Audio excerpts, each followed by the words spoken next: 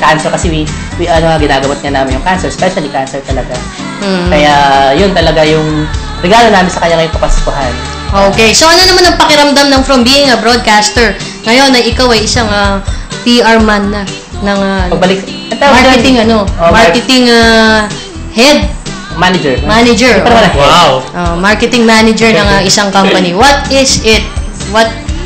Ano yung naging challenges mo from being a broadcaster then nagbalik ka bigla sa marketing? Sa akin nga nagulat din ako kasi hindi ko akalain na magbabalik ako sa corporate world after long time, di ba? After being part of newspaper and then marketing and then nag-turn ako na show which is Blagag. Then kala ko doon na ako sa Blagag. Then eventually, sabi nga si Lord pala may ginagawa para sa buhay ko. Kaya blessing talaga sa akin ng HICC kasi malaki na itulong niya sa akin na not only to me but also to JP, Mika, kasi marami siyang binibigay sa akin opportunity at higit sa lahat talagang na kumbaga sabi nga, in every challenges na dumarating sa buhay ng isang tao, hinuhon ka niyan para maging maayos ang buhay mo. Kasi dati ang araw, kapag wala ka ng challenge, magtaka ka na. Yes, of kasi course. At the end of the day, every problem, may solusyon yan. Yes. Pag wala kang problem, pag di mo naman solusyonan yung problem mo, ikaw na yung problema. At saka pag walang solusyon ng problem, hindi problem yon kasi lahat ng problem may solusyon. Okay. At saka higit sa lahat, every step, dapat one step lang. Oo naman. Huwag mo binibigyan. Yan ang mga learnings Learnings na natutunan ko in the past after Blagag.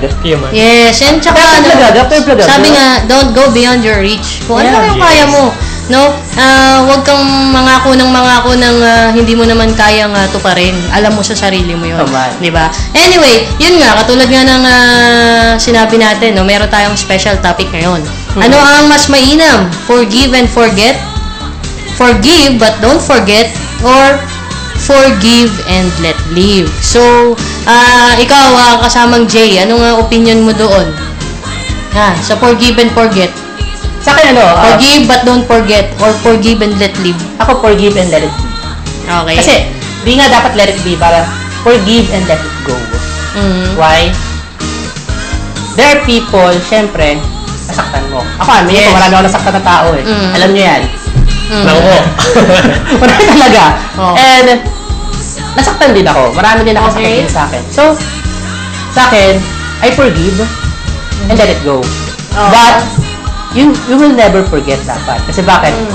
These are the learnings ng dahil matututunan mo And yung mga learnings na to, dapat ito idadalhin mo sa susunod na aspeto ng buhay mo.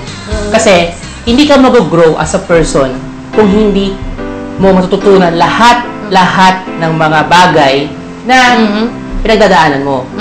Kaya ako natutuwa ako kasi after Blagag, dahil ko natutunan. Talagang ang dami-daming lessons na dumating sa akin. Dahil ko na-realize. Ang dami kong naintindihan, naunawaan. And natutuwa nga ako, di ba? After Blagag, akala yung babati kami nitong katabi kong itong si RJ, this pangatlo, no? Hindi, seryoso.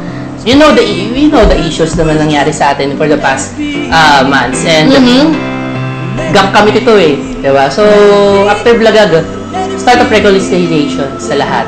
And I believe naman natutuwa rin ako sa ibang Blagagkada kasi sa mga nangyari sa kanila, nagtagumpay, may mga ina-achieve ng kanilang mga dreams. Iba na punta sa ibang stasyon. Pero nag-excel naman. So, I congratulated them. Sabi ko nga, isa na naman ang wish ko. Kahit ako, huwag niyo na ako alalahanin as a person. Sa akin, alalahanin niyo lang na may isang Blagag news na pinagdaanan ninyo. At naging stepping stone nyo sa kayo sa ngayon. Ako, huwag na. Kalimutan niyo na ako sa eksena. Kung, alam ko, may mga samalog pa iba sa akin dyan. Pero, diba? So, pero tandaan niyo lang yung show. Kasi yung show na yan, Train Me 810 para sa inyo. Hindi naman sa akin. And, ako nga, I'm retiring and I'm happy with my... Aga mo naman mag-retire. I'm retired sa media industry. Ganyan talaga. Ang aga mo mag-retire, iniikab tuloy si Direk Rapi sa'yo Yeah? Anyway, marami akong, nakita ko na yung bagong calling ko eh. So, doon ako. And, ano naman eh, everything has a purpose. Malay natin, hindi natin masabi, di ba? Pero, for now, doon ako sa calling ko ngayon, which is being part of HICC. And I'm happy to be part of HICC. And I am blessed that HICC is now, nakikilala na siya.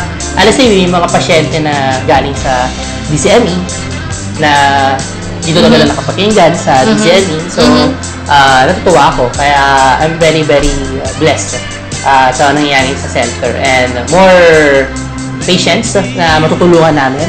Kasi we're aiming at dumaming patients para kumita kami. We're aiming to many patients para magamot sila at makagraduate sila sa sakit nila. Okay, so pagpapatuloy natin yung kwentuhan natin maya-maya, no? Meron lang tayong ilang paalala mula sa ating studio, no? Direct?